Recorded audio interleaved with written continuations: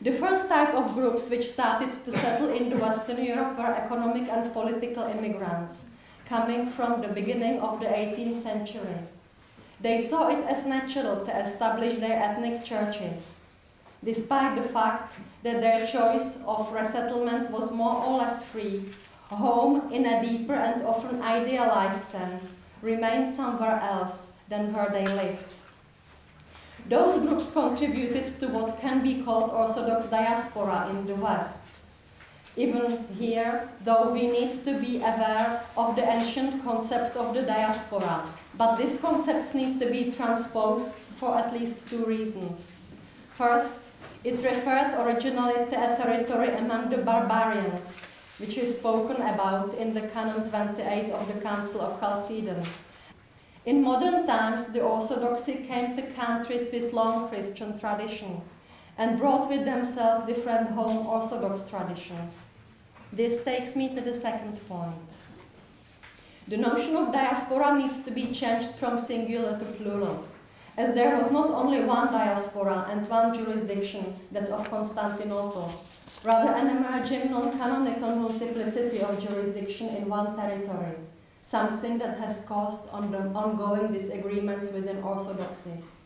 This anomaly started already with the first arrivals, and then boomed when the hundreds of thousands of political emigrants flew or were deported to the West from Russia after the revolution. The Orthodox in the West, when looking back more than forward, developed polarized notions of home and the West, as well as strategies for preserving their home cultures and their versions of Orthodoxy as something that should not change. However, this cannot be said about all descendants of those who came with emigration, unless we want to ignore the most valuable contributions which started this seminary, this institute, St. Vladimir Seminary, and many other very important institutions. Today, however, neither in Western Europe nor in Northern America, we can speak only of the local church. The multiplicity of the ethnic churches and their remaining in the status of diaspora, or rather, as I said already, diasporas, as they bring with themselves also the non-canonical multiplicity of jurisdiction in one territory, brings the two models of the Orthodox presence in the West into ongoing tension. And it seems that the future of Orthodoxy in the West largely depends on if and so how this tension will be dealt with. Point 2. Problem of parallel jurisdictions.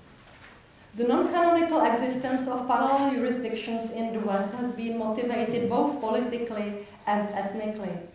The political impact could be seen in the Greek Archdiocese in America, which around the time of its establishment was divided between royalists and Venizalists.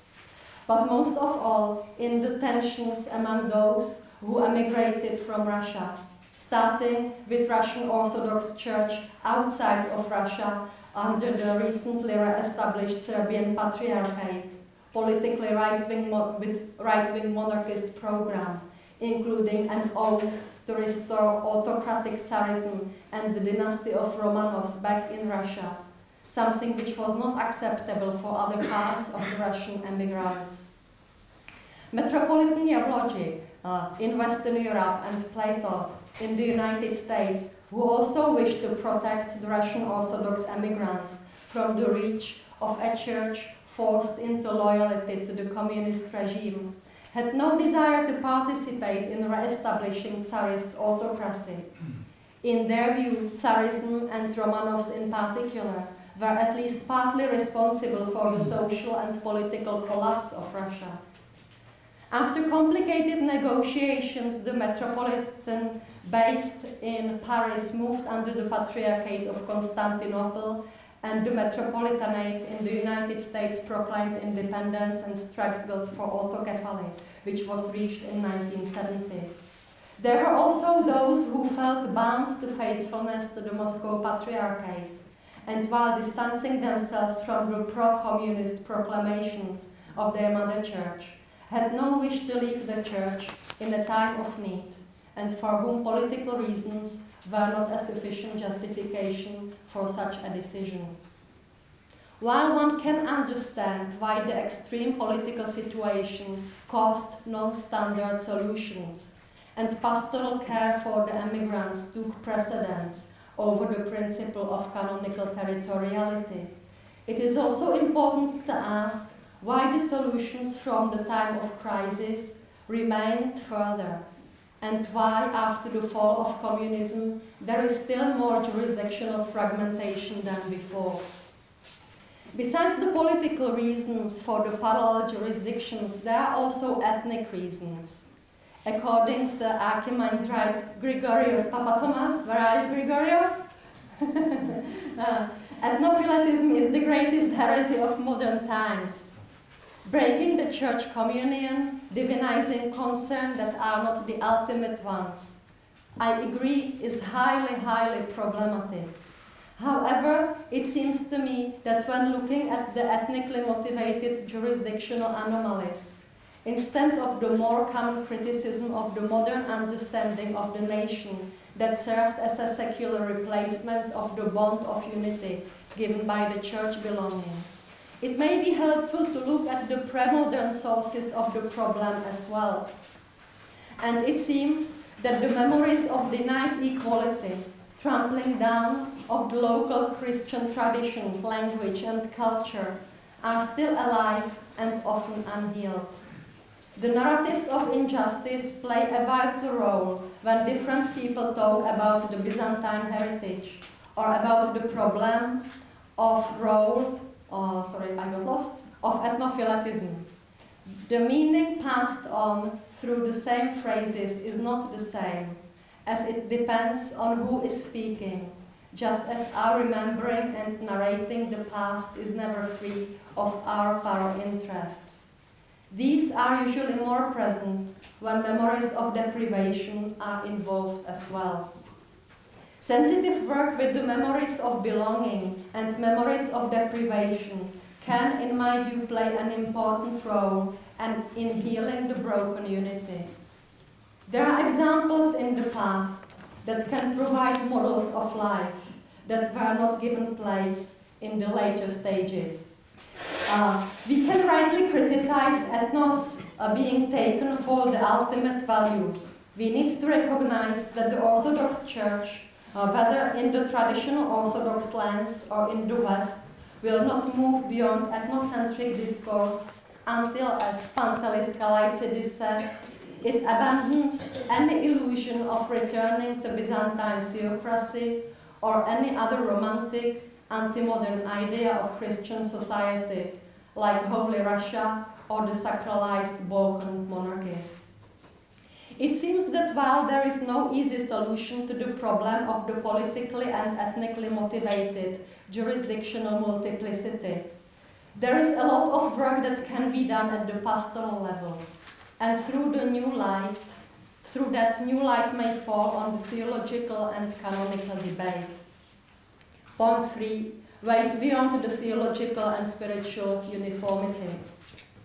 In this final part, I want to talk about the paradox that lies in the fact that by looking at the canonical situation of Orthodoxy in the West, there seems to be plurality without unity, while looking at the theological landscape, with some exceptions, there seems to be uniformity without plurality. Of course, this is a grave simplification. However, in this simplification, there might be some elements worth engaging with. And I will concentrate on the separation of the neo-patristic school from other forms of renewal which used to be integrally connected to it. In the West, a conflict arose between what Father Florovsky called the Russian religious renaissance, which he characterized as a pseudomorphosis of tradition, and the neo-patristic school. Plurality was replaced largely by a synthesis. So the movements like hesychasm, Slavophile movements, Sophiology, Christian attempts to find social reforms in the country, they disappeared and the dialogical space went with them. With notable exceptions such as Vladimir Losky or Father Dumitru Stanloye, the neo-patristic synthesis became the new via affirmativa, or we could even say, I will slightly provokingly, a new scholasticism in an Orthodox key, promising a distinct Orthodox identity in polemics with the West and with modernity. The current generation of Orthodox theologians, such as Father John Baer, Aristotle Papanikolaou, or Pantelis Kalaitsidis, have provided detailed and sharp criticism of such identity building. What still needs to be done, in my view, is the recovery of the lost plurality. The neo-patristic turn brought many good things. First of all, the actual detailed studying of the Church Fathers gave antidotes to uniformity. And again, in the printed paper, you have many other praises, and I really like the neo-patristic school. In fact, it really brought me closer to Orthodoxy. However, I think it's important to revive the voices which were temporarily marginalized. Hesychasm, despite the fact that it was studied at the Western seminaries theologically, and that Father Florovsky or Father Meindorf contributed most valuable studies, which were greatly used up till now. During the first two generations of post-revolution emigres, it was not with exceptions accompanied by a hesychast spiritual practice. In fact, liturgical spirituality pushed away hesychast spirituality. This is something which at least starts to change, as the people who live in the monasteries in the Western Europe and in the United States cease to be considered as one of the older generation people at St. Vladimir Seminary told me, the new cowboys coming to the West, but are beginning to be taken seriously. The Slavophile movement did not die out with the ideology of Pan-Slavism, although I have no desire to defend this ideology. Coming from Czech Republic and having this great neighbor in the East, I think you would believe me that. Chomyakov's notion of sobornost partly found its new expression through Father Afanassiev's Eucharistic ecclesiology, and then Father Schmeemann's liturgical ecclesiology. Nevertheless, in my view, Chomyakov's mystical anthropology and ecclesiology, combining mutual love and freedom, as well as Kyrievsky's notion of integral knowledge, bringing together the scientific approaches with the reasons of heart, still await to be more deeply valued. The Christian foundations of social reform, especially after the experience with the communist regime, felt like utopia. And yet in Berdiaev, Father Bulgakov or Mother Maria Skoptsova, the threat re-emerged, whether in the philosophy of freedom or in the reflection of the particular help to the needy. Sophiology was marked as heretical due to the process with Father Bulgakov, and yet it cannot be reduced to the problematic teaching on the fourth hypostasis.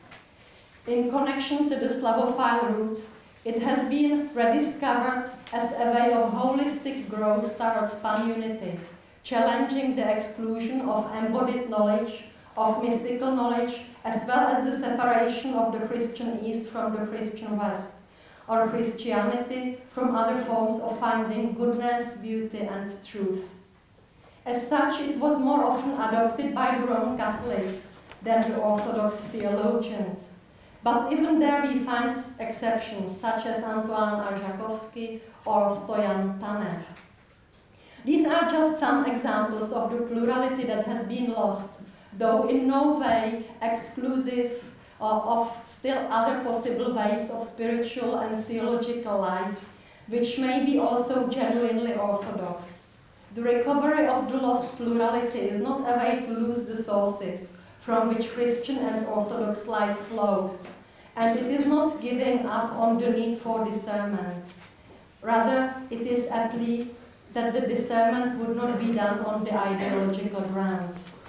Coming to the conclusion, first, I would like to say that Orthodoxy that has already rooted in the West is in the process that this rooting is not finished, and it needs to continue in the creative manner and in a manner that is pastorally sensitive towards including organically all those who belong here, and especially all those who were marginalized in the past or wounded. As was already said, it is inappropriate to speak about the well-established bodies, whether ecclesial or intellectual, in terms of diaspora. And again, I think it needs to be looked at more in terms of the local church. And here, the divisions caused by the jurisdictional anomaly, but also by the preferences, whether political or ethnical, which place what is not ultimate as the ultimate. This is something which needs to be looked at. And finally, when speaking about the danger of spiritual and theological uniformity, I think being aware of that danger is already a step out of that. And I think that the future of Orthodox diaspora would also largely depend on how it manages to embrace its treasures, which were multiple, not single, and how it manages to work with them and to face the challenges that lies in the future. Thank you very much for your attention.